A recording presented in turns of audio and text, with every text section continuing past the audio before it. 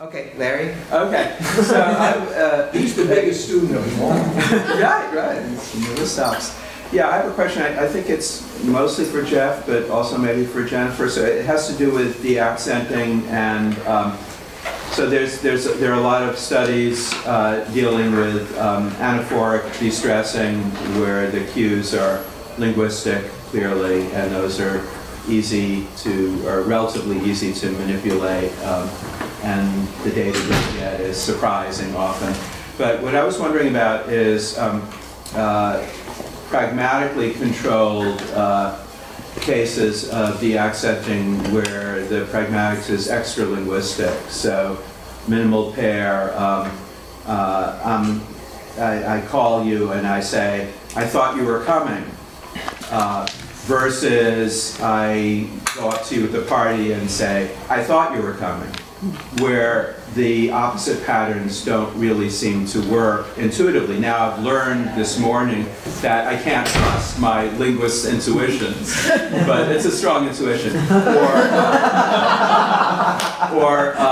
Your intuitions are old. I share your intuitions. When I'm imagining something in my head, my intuitions are very often quite clear. Yeah, very robust. And if I say them aloud, the person next to me will go, yeah, that's English, that sounds great. It's just when we test them, yeah. I don't want. Yeah. So just another example of the same kind of thing. What is it like to be a Trump supporter? Said by, say, an interviewer to someone at a rally, to someone wearing a MAGA hat, versus one MSNBC host to another one. What is it like to be a Trump supporter in the light of these revelations? So, where the context provides the quasi-anaphoric material for the subsequent de-stressing. So have those been studied, and what did they reveal about people in situ as opposed to in vacuo on those kinds of things? Sure. I don't have any satisfying answer. I don't know. That's actually exactly where I was hoping my project would go, I think. So, like I mentioned during my talk, I wasn't a sound person before, but I kind of just got onto this, sort of because of questions of context. So I was really interested in like what kind of information can you manipulate totally outside of language that might affect what sorts of contours, let's say, are felicitous. And naively, I thought that I was starting with a really simple case by doing these like entailment examples, and that there would be this great effect, and then I would build from there and move into like, now I'm going to manipulate context, but the effect didn't exist at all here. But at the same time, yeah, people have pretty, I mean, at least among linguists, robust intuitions that this kind of contextual support does work. So they're almost, to me, this is totally impressionistic, but seems to be maybe a bit of a paradox where things that are less formally inferable, but sort of more informally, pragmatically inferable seem to support this de-accenting more. So when I've given this talk before, and someone wants to come up to me and talk about the Republican insult example and insist how great it is, and I don't dispute that, they say... Lakoff example, like, so you got the dates, Yes. back in 69. 82, yeah. 81? Earlier. 69. People say it works because they're so distinct from each other, and that it's sort of some kind of trigger telling you really need to go into your world knowledge to deal with this and not just look at this lexical relationship. So I don't have an intelligent response, maybe Jennifer has something better to say, but yeah, there seems to be this sort of mystery there that I'm aware of, but I don't know. I think the Republican case, because it does deal with world knowledge, is different from I thought you were coming, and so it's not kind of common ground, general common ground material, but it is contextual in that particular, whether we call it a pragmatic presupposition. I think that so when we want to ask questions about anaphoric de-accenting, we need to be careful that we're not we're looking at that alone and not interacting with contrasted focus. So the way that you offered your examples, you had contrasted focus on thought. You said, I thought you were coming. Well, I was trying, it wasn't so much accenting thought as de-accenting everything Well, that follows, but to putting put- nuclear stress on thought. But the way that you said it, the way I heard Oh, it, okay.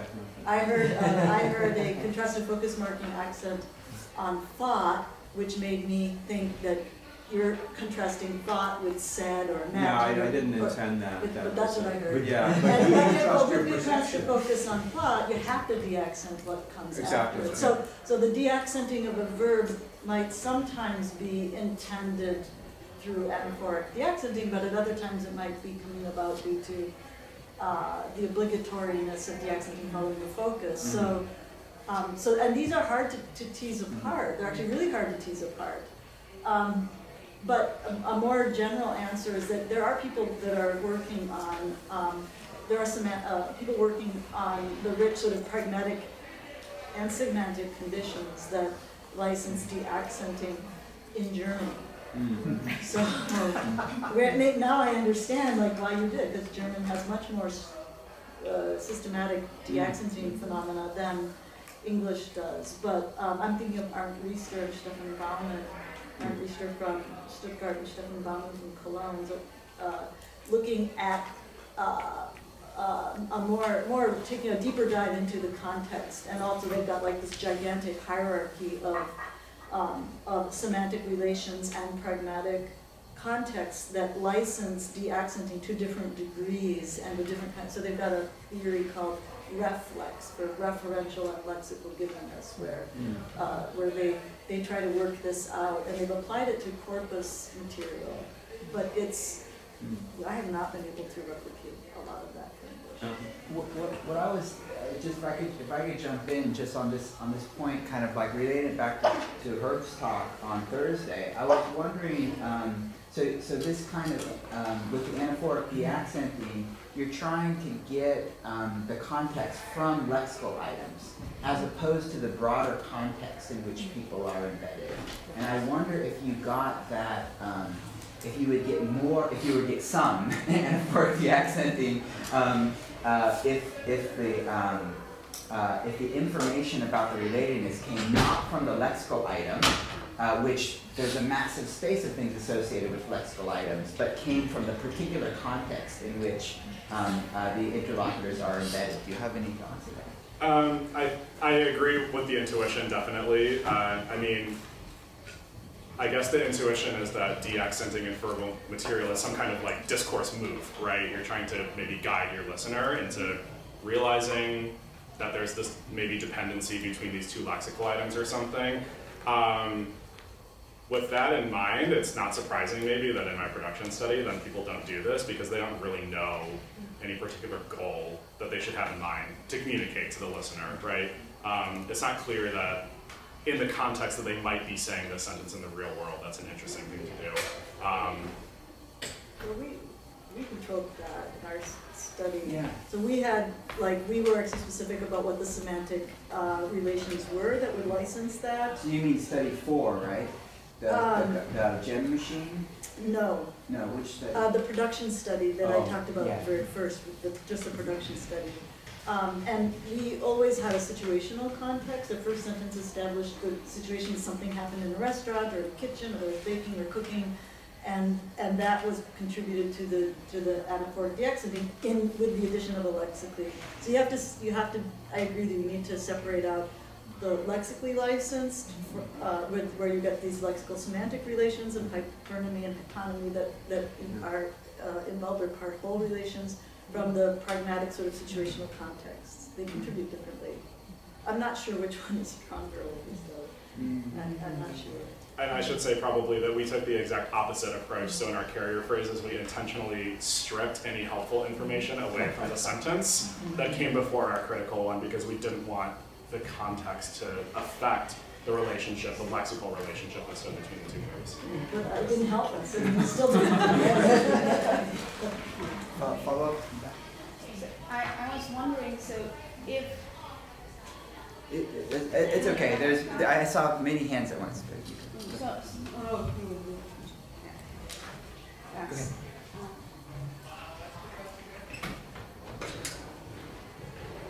Yes, I know, but now you interrupt me and I forgot to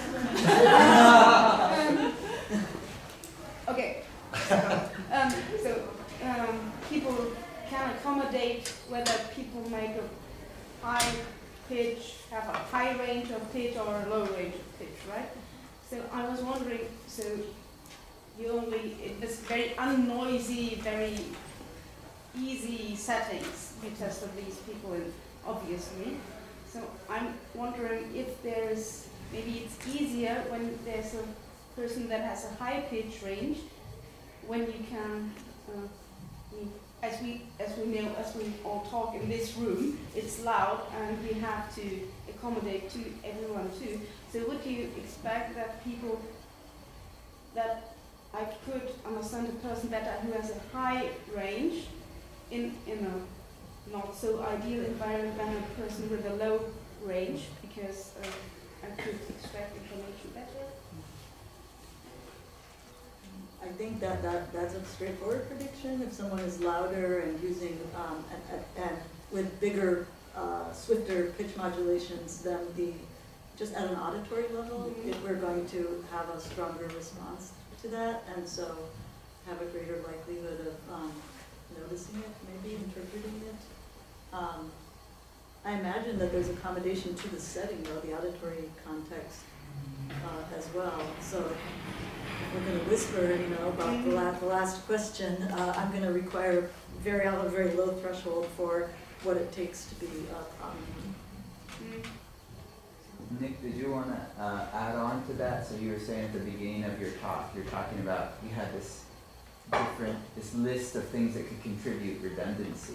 Yeah. And although you ended up modeling duration, you had this other list which included F0. Yep. And I was like, I wonder, even with duration, probably, it makes sense, but do we really know that if you make a word longer, it's more likely to be recognized? It seems reasonable, but suppose it makes sense. Do we know that for a fact?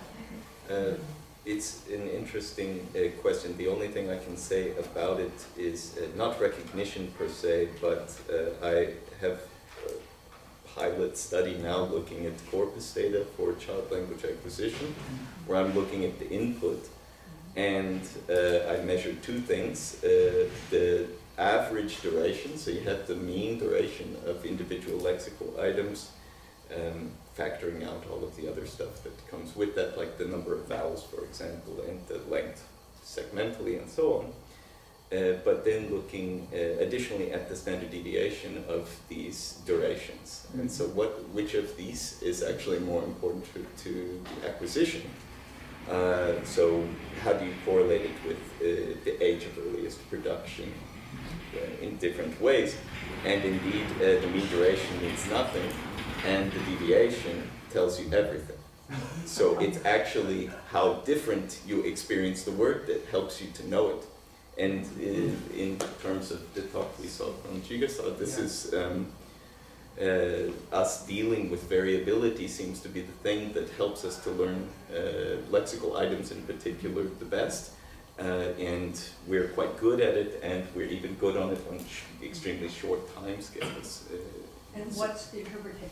How do you interpret that? Well, there's lots of literature on discrimination learning and things like this that suggest that when you have variability around a common core, that this is actually what allows you to discriminate meanings the best. So if you have, for example, more variable syntactic environments around the lexical item, the item will be learned earlier because there's some eye of the storm, right?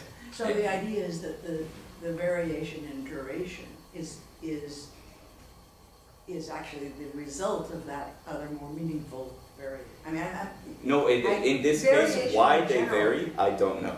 So, but what I do know is that where the variation is most heavily present, that is precisely the situation where the child is able to latch on to the word. Yeah.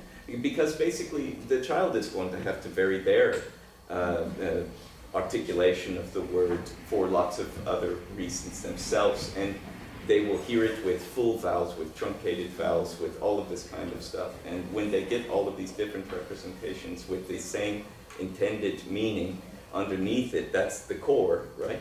Then they have they, at least it appears, feel more comfortable producing it at an earlier age. On variation and abstraction, Chigusa? Oh, no, on that, sorry. Oh. No, on the topic of duration. So when I showed my data, in adult production, duration doesn't seem to do anything in terms of the differentiation of question versus statement. But that doesn't mean that duration is never important. There's this developmental study looking at 4-year-olds, and it's really difficult for young children to control their pitch precisely. So their questions and statements are not that different in terms of pitch, but they try to use duration to indicate one meaning. So in that, and then if you're adapting to that type of speaker, you might learn that, okay, it's not the pitch, it's the duration that I need to keep track of. So I don't think there's one set of cues that are always important. You can always adjust your mapping. We had Kristen back there. Yes. Okay. I had a question. I had a clarifying question about the gumball experiment, and then based on that, I have like a more real question. So the speakers were never told whether they were, or sorry, the listeners were never told whether they were correct when they picked. They just knew based on the intonation. We were just hoping that they would use their familiarity with English, and that they had already a mapping. We were testing really whether they already had a mapping from their knowledge of English between certain intonation contours and meaning along, we tested 2 different dimensions of meaning. Yeah, so I was wondering why you think the data mapped so well onto the prediction when other experiments that try to tie intonation to meaning have failed. Like, why do you think this one came with such a nice result? That's a good question. I think in part the other studies that have tested, including ours, that have tested interpretation of intonation have zoomed in, have focused more on focus conditions and new information, old information, and making distinctions there. And I think that the difficulty is that there's a lot of accommodation to pragmatic context that makes that interpretation, that mapping between the signal and the meaning less direct and less transparent to modeling. I think we just had a much tighter closed system. There wasn't any other pragmatic, there wasn't any kind of other context beyond this very simple universe that we created of getting a prize from a machine. So maybe for that reason.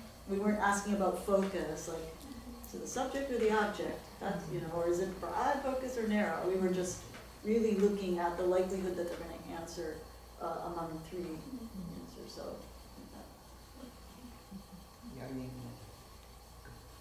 Yeah, so across the talks, I think a lot of individual variation plays around here.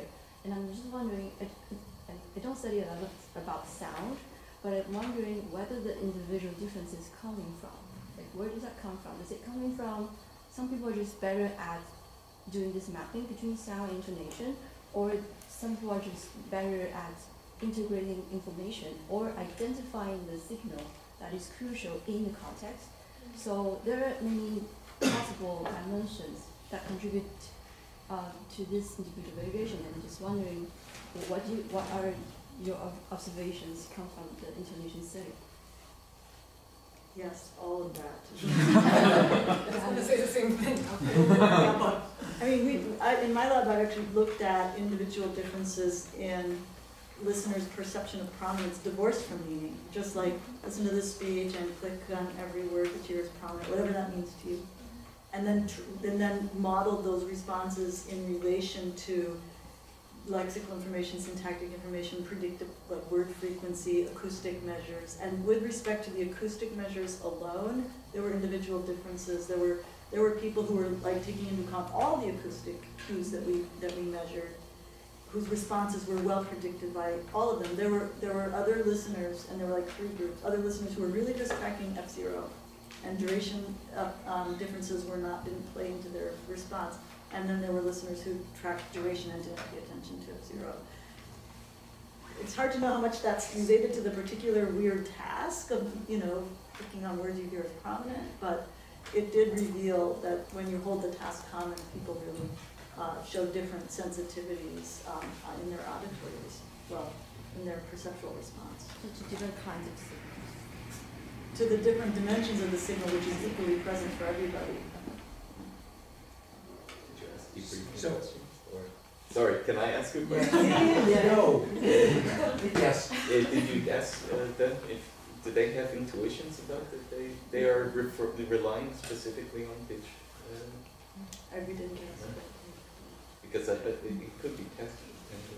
Might be. But I don't think that's the only source of the variation. I think there No. are also differences in people's tolerance. Some people will accept, like when you were playing your examples of the signals that were supposed to be ambiguous between questions and statements, they weren't ambiguous at all for me.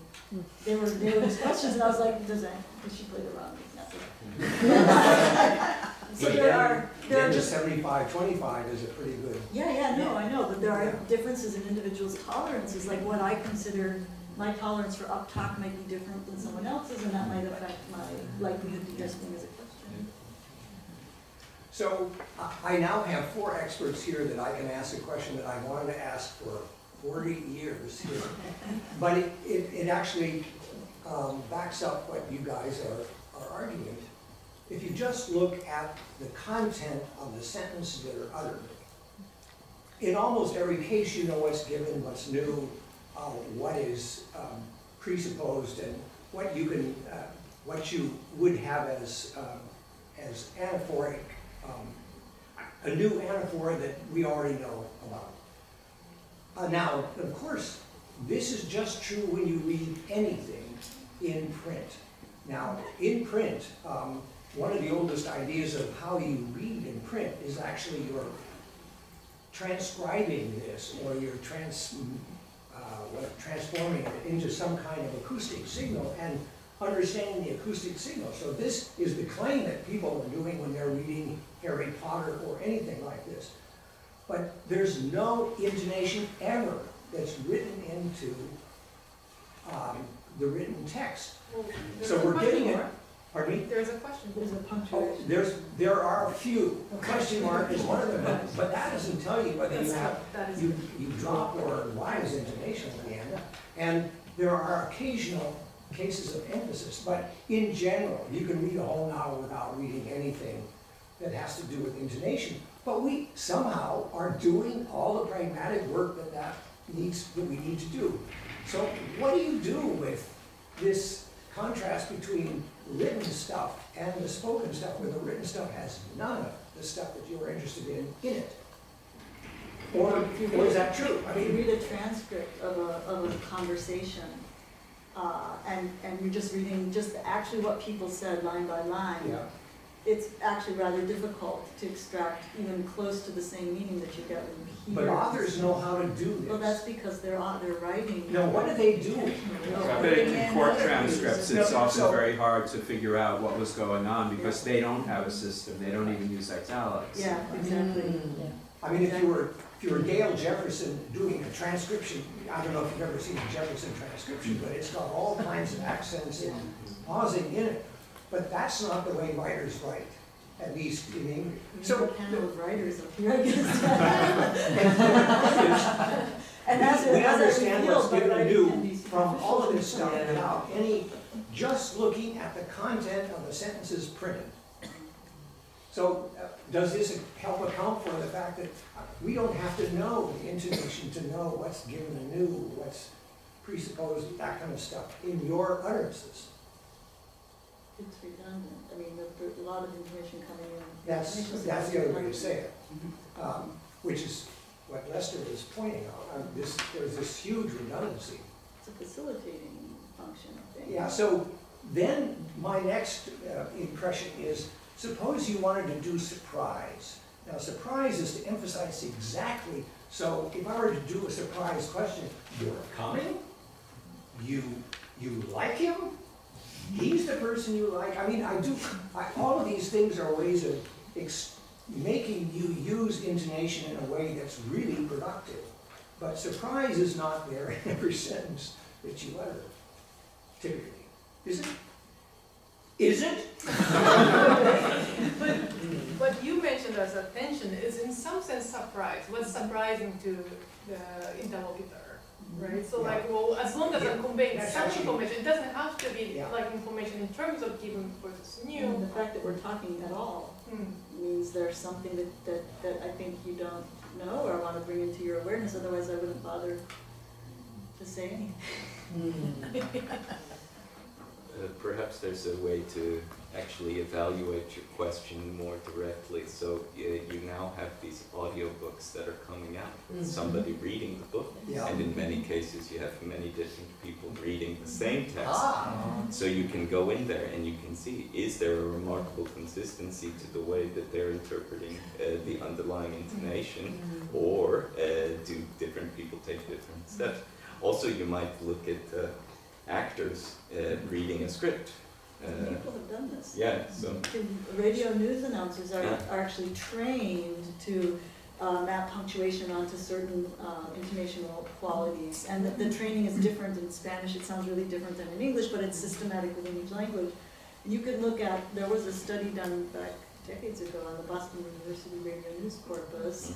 They had 5 different trained NPR news announcers come into the lab and read the same news stories that they were already familiar with, and then they looked at the intonation of each one, and they're not the same.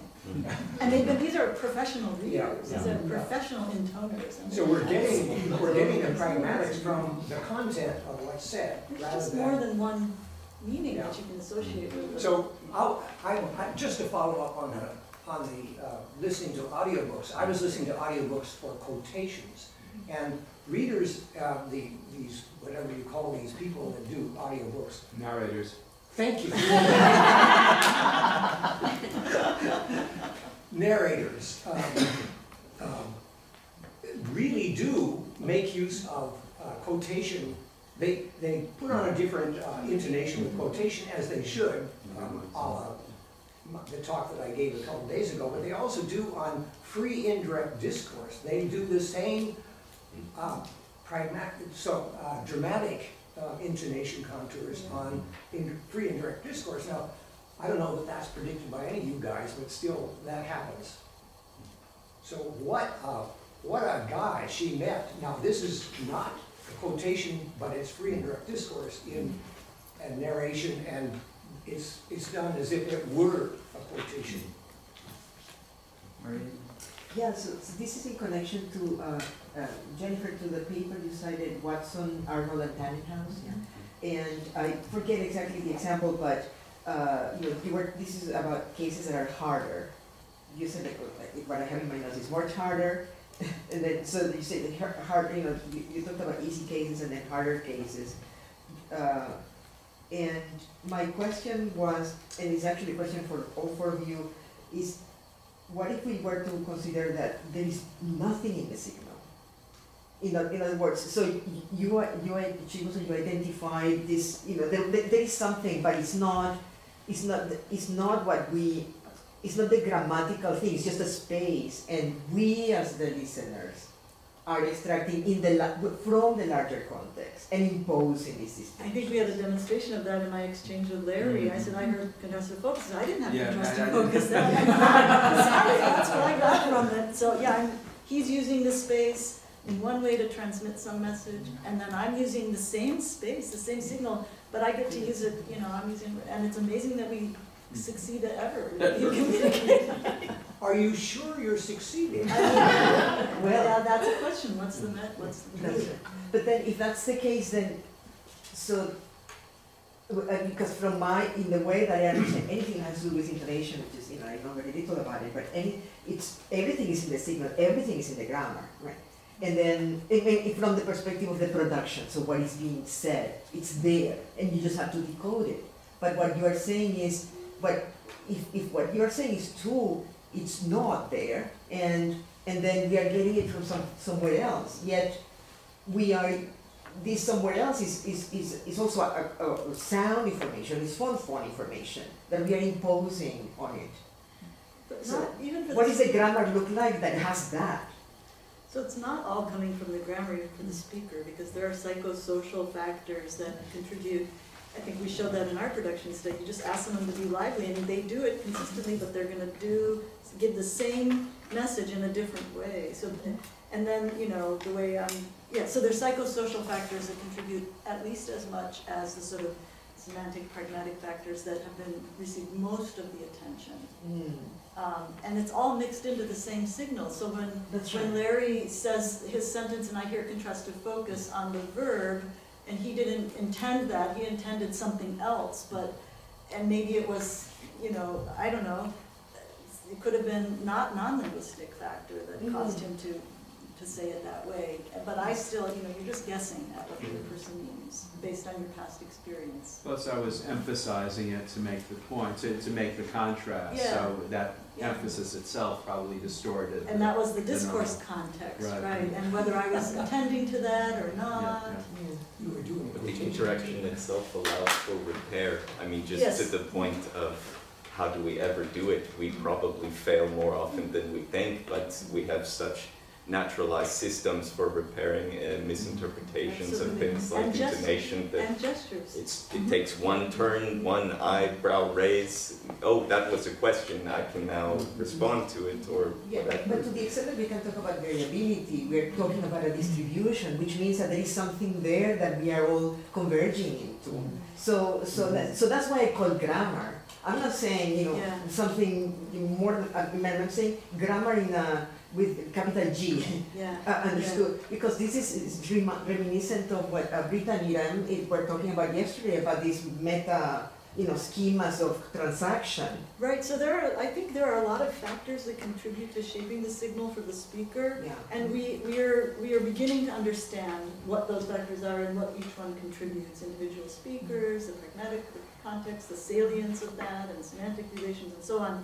And in a perfect world, if we could quantify, if we could line up all those factors and then assign weights to all of them, and we should be able to predict the outcome of a given utterance on a given day by a given person. I believe that's possible, you know, maybe, but there's a little randomness in there, but otherwise it wouldn't function as a communication system. It wouldn't serve our social needs. Yeah. She doesn't believe that. I mean, it's like holding physics to the task of predicting the exact trajectory of a leaf. Yeah. Well, so it's deterministic in the end, but we're never going to be able to do it, and science shouldn't even attempt to do it. Well, we still want to understand gravity. We still want to understand. Yes, we want to, but we need to make the right idealizations that we can actually study. You want your idealization, though, to model the data, the world as you experience it. Of course. So we're not going to get to 100%, but like right now we're maybe at 5 to 10%. We can go a lot further. But physics has done really well without getting to 100% of doing. So surely we don't want to be able to predict what anybody says at any moment. Well, surely that can't be our goal. No, it that's can not what be, she's talking about. but we don't have to assume that. No, I'm translating. There's systematicity. Yeah. There's absolutely systematicity. Of course. We're coming close to the next block of talks. There's some twitching in the back that I did not want to ignore. Do you want to ask one more question? Well, I had one question that I wanted to ask, but also thought about what was just there. I mean, I think we do predict at really fast timescales what our interlocutor is going to say. So I think we're probably a lot better, and to some extent probably have some like sound. So that was just what that made me think of. But I had a question for Nick, which is not really what your talk focused on, but I'm going to ask that when I'm interested in it. You mentioned that greater variation in the context